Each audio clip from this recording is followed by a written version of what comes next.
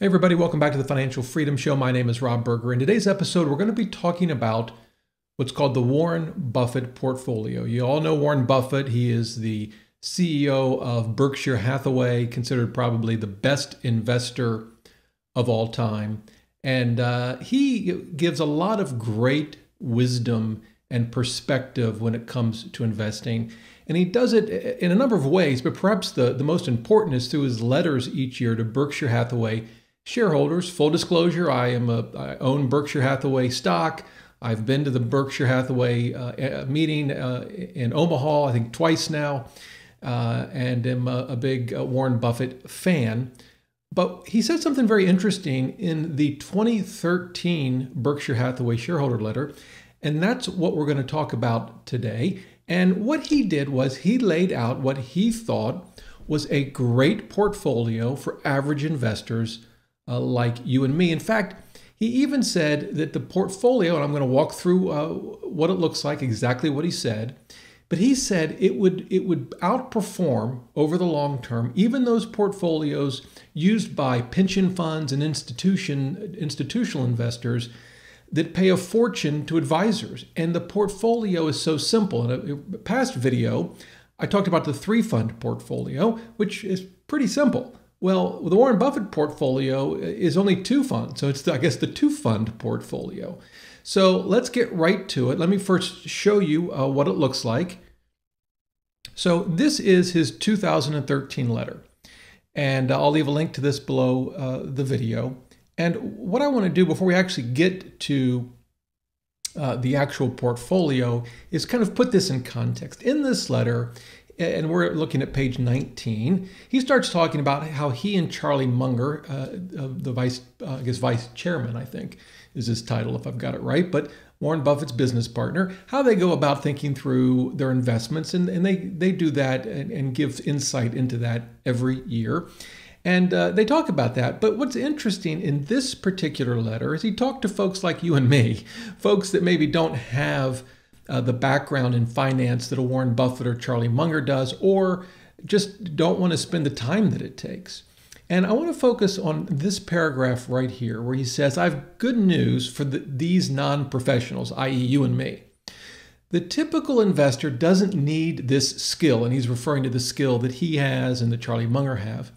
In aggregate, American business has done wonderfully over time and will continue to do so, though most assuredly in unpredictable fits and starts. In the 20th century, the Dow Jones Industrial Index advanced from 66 to 11,497, paying a rising stream of dividends to boot.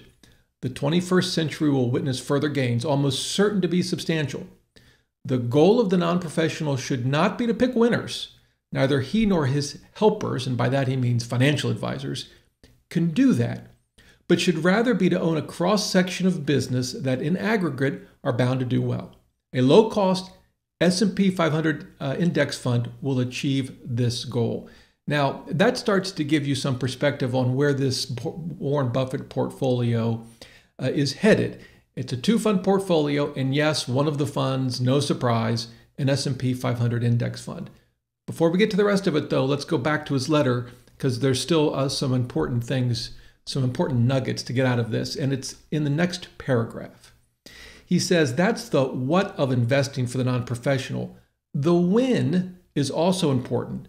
The main danger is that the timid or beginning investor will enter the market at a time of extreme exuberance and then become disillusioned when paper losses occur. Remember the late Barton Biggs observation. A bull market is like sex. It feels best just before it ends. Let me stop there. Got to be one of the best quotes of all times because it really does, I think, encapsulate, perhaps in a silly way, what it might feel like right now, right? Because equities are expensive based on at least historic standards. If you look at a PE, price to earnings or price to book, stocks ain't cheap. And one wonders, is it going to be coming to an end soon? Of course, no one knows, and those who think they know, you don't. But here's what Warren Buffett says about that. Let's go back to his letter right here.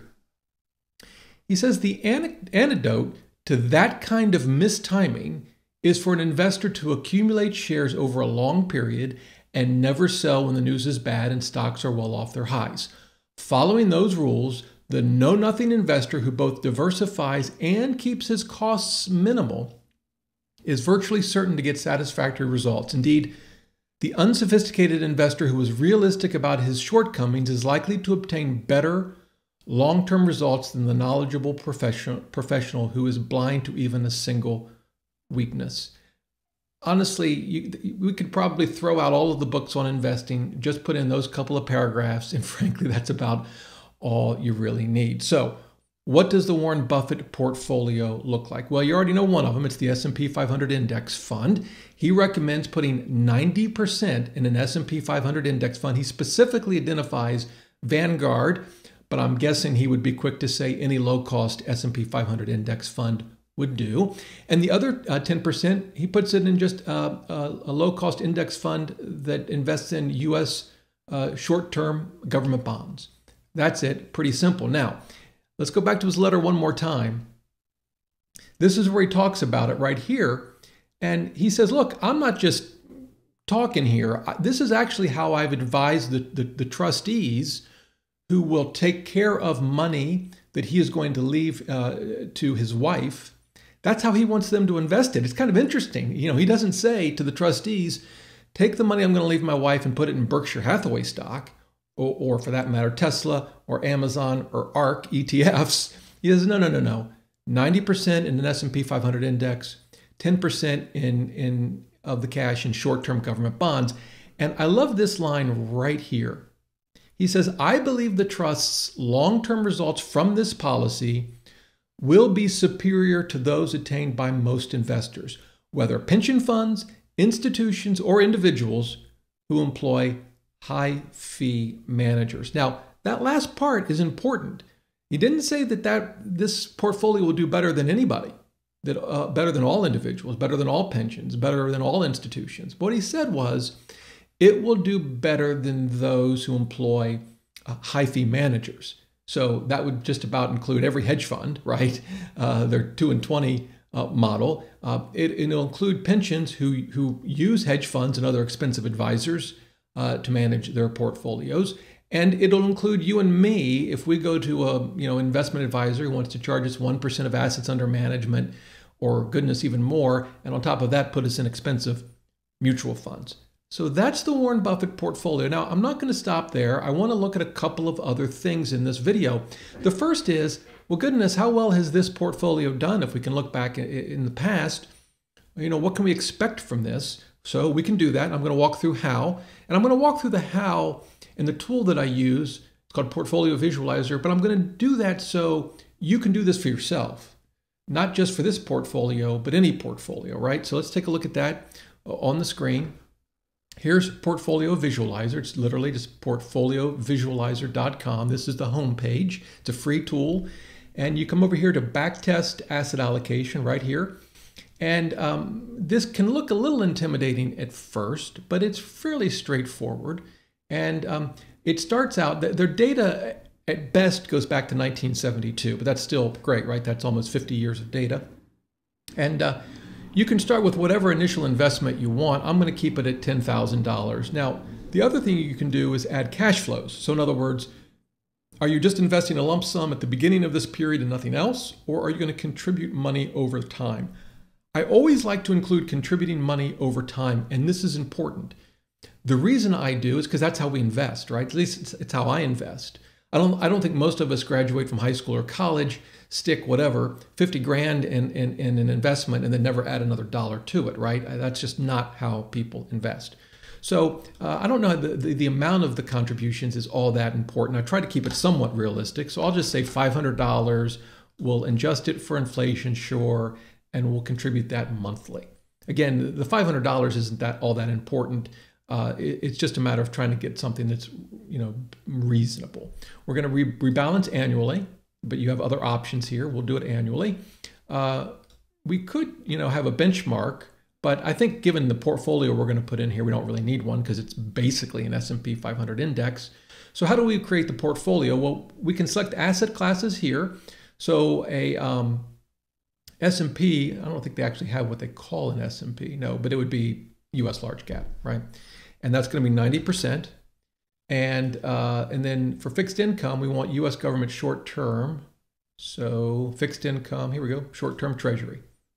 All right, Treasury, by the way, for those new to investing, is what they call basically U.S. government bonds, Treasury bonds, right, or bills. Bills would be short term, technically. And bonds would be longer term, but in any event, 10%, there we are. Now, we could compare this to some other portfolios, and that's certainly a good thing to do. But I think in our case, we just want to see how this portfolio does for the moment. So then we just analyze the portfolio. And all we've done, the screen we're at is still here. We're still on the same page. It just drops us down to the results. Now, the one thing I want to note is that, we put in here 1972, but when we look at the results, it's actually starting in 77. This explains why right here.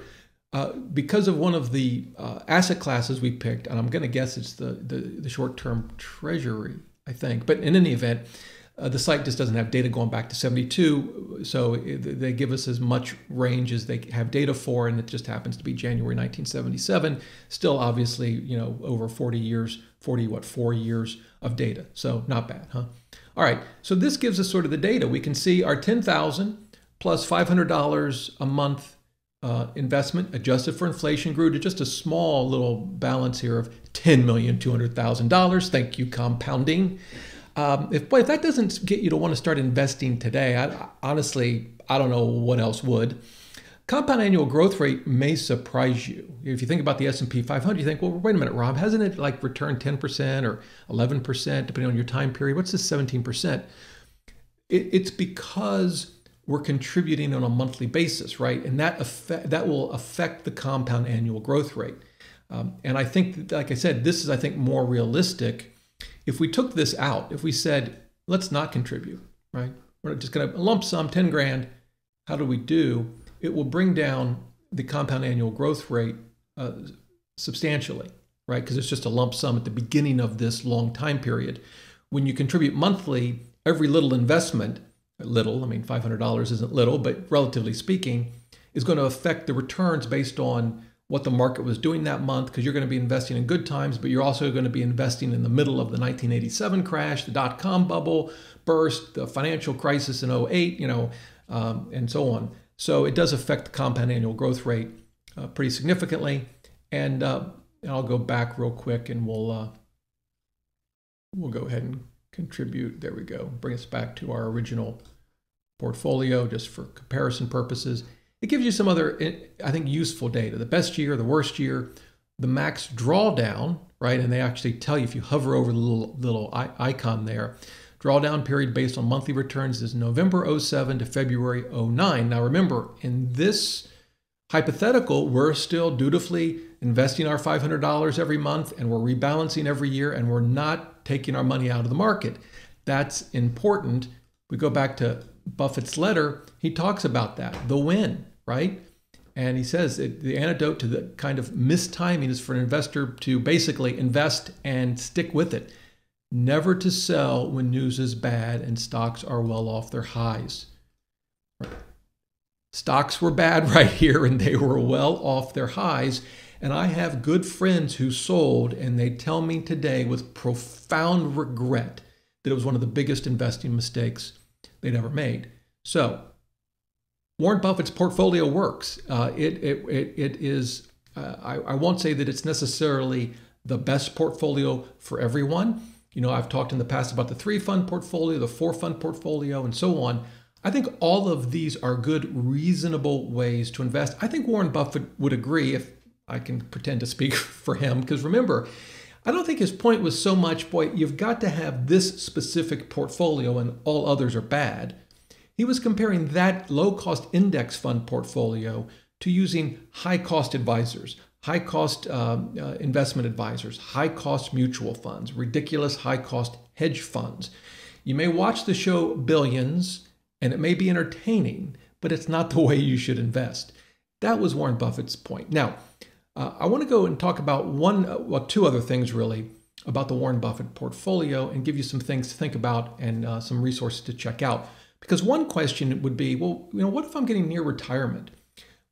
Does that portfolio make sense? 90% stocks, 10% bonds seems awfully rich. That may be fine for Warren Buffett's wife, who's probably going to inherit, I would think, billions, but if not hundreds of millions. We're probably not dealing with quite as much money. Well, it's interesting. Some folks have already started to answer that question. Is the 90-10 portfolio a good retirement portfolio? Now, I will tell you, for me personally, I would not follow it. It's just a little too rich for me. I'm currently, I guess, I'm not technically retired, but I'm moving in that direction. I'm at an 80-20. I kind of think I'll end up somewhere around 70-30 when I'm truly completely retired. However, I like to keep an open mind. So there's some research I want to show you by a professor, he's from Spain, and does a lot of research on investing, drawdowns in retirement, portfolios in retirement. Okay, enough chit chat. Let me show you the article. Here it is, and I will again leave a link to this in the below the video.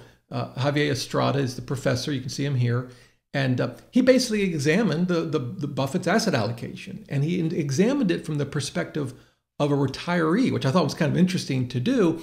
And you can, of course, read the article for yourself if you want to. But basically, he said, yeah, actually, this works out pretty good. It has pretty good results. And I won't dive into great detail on the article. It's only 6 pages long. And this was it's a very easy read. But what I want to show you is a couple of things. I'm going to scroll down to this first chart, which is here, this Exhibit 1. What he did was he looked at different asset allocations using Warren Buffett's 2 funds, the S&P 500 and the short-term government bonds. And he looked at portfolios ranging from, as you can see here, 100% stocks all the way down to 30% stocks, 70% bonds. He looked at, I think it's 86 different retirement scenarios annually, rolling periods beginning in 1900. Yeah, here it is, 86. And so what he found was this is the failure rate. So of those 86 retirement scenarios, 3.5% failed, meaning you ran out of money before 30 years in this portfolio. The only one that had no failure rate, interestingly, is the 60-40 portfolio. But all of these did reasonably well, except when you got really low on equities, and then the failure rate jumps. The other thing that's interesting is the mean and median, and what this shows is how much was left over at the end of the 30 years. In his analysis, he just assumed a $1,000 portfolio and used the 4% rule. So he's taking out $40 in year 1 and then adjusting for inflation. And what's interesting, and I think this is something for folks to consider that are in or near retirement, the 60-40 portfolio may have had a 0 failure rate, but what it left you with was significantly less than these richer portfolios. So when you're in retirement, certainly the failure rate is critical. You really want to focus on that for sure. But a lot of folks are also wanting to leave money to their loved ones, and that's an important objective during retirement as well. And if that's you and you're considering it, this data can be, I think, really useful. And I want to show you one more before we move on. He did, I'll show you the chart first. It's right here. We're going to come back to it. But he suggested 2 sort of twists. That's what he calls them. T1 and T2 to the Warren Buffett portfolio as applied to retirement. And twist 1 said, and by the way, this gets to the idea of dynamic withdrawal strategies. Remember, the 4% rule just took out 4% in year 1 and then adjusted it for inflation every year going forward, regardless of what was going on in the market, regardless of your portfolio value, regardless of inflation. What this professor did, he said, well, let's just kind of tinker with that a little bit. What if we do this? What if stocks have gone up, you can see it right here, if stocks have gone up, the retirees will take their withdrawal from stocks and then rebalance the portfolio back to 90-10. However, if stocks have gone down that year, retirees will take their withdrawal from bonds and they won't rebalance, right? So that was sort of twist number 1, T1. Twist 2 was similar, but rather than comparing stocks to the market, did they go down or not, he actually compares the stock return to the bond return. And what he said here for T2 was, if the return of stocks is higher than the bonds, which you would expect to be the case most of the time, take your withdrawal, whatever that is, from stocks and then rebalance. However, if bonds have outperformed stocks, retirees will take the withdrawal from bonds and not rebalance the portfolio. Now, I don't want to suggest that these are the best or even good ways to think about retirement income strategies. These were two that he examined, interesting, I think. And here are the results. What he did was he said, okay, what's the failure rate? It's kind of fascinating to me. It didn't change, 2.3. Of course, the 60-40 is still 0. But these are, this is 2.3% out of 86 retirement scenarios that he looked at. So still, I would call that a success. The reality is if you're in retirement, you're going to be adjusting your withdrawals if things get really bad in the economy and with your market. I don't care what, retirement spending strategy you follow. So I think it's actually unlikely that someone's going to actually run out of money, but still useful information. But what I found also interesting is the mean and median of these two actually outperforms the 90-10, which I found fascinating. Obviously, they all outperform the 60-40. We kind of already knew that. So there you go. That's kind of an interesting take on the Warren Buffett portfolio as applied to retirees. Again, I'll leave a link in the below the video so you can check out that study if it's of interest to you. Now, one last thing. I will create the Warren Buffett portfolio in M1 Finance and leave a link to it below the video.